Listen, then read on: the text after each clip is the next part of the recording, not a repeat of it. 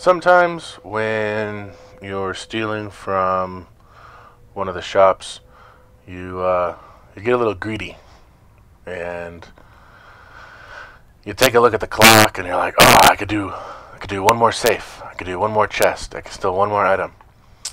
And you sort through the items, and you get caught.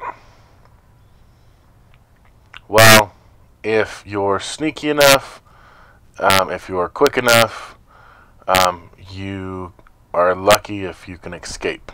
Now, this will have a negative or a potential negative effect if you're successful in escaping, and the shop owner may recognize you and may not sell you items in the future.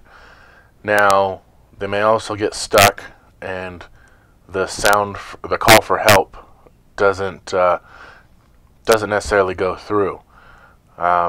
There's not guards nearby to hear it, etc. However, you can run away and escape safely without getting your ass kicked by the guards. So, little tip might help you out.